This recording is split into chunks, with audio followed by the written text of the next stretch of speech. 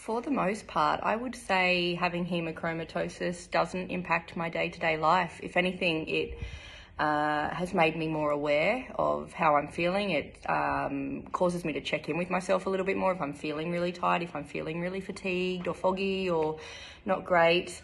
There's a bit more awareness for me to be recognising how I'm feeling and thinking what might be causing it. Could it be my iron? Could it just be that I've been burning the candle at both ends and I'm not getting enough rest?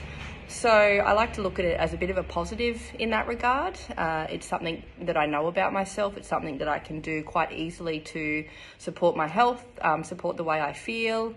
So I wouldn't say that for me there are any negative side effects in terms of how I live my day-to-day life. I'm still a very active person. I've got 3 young children.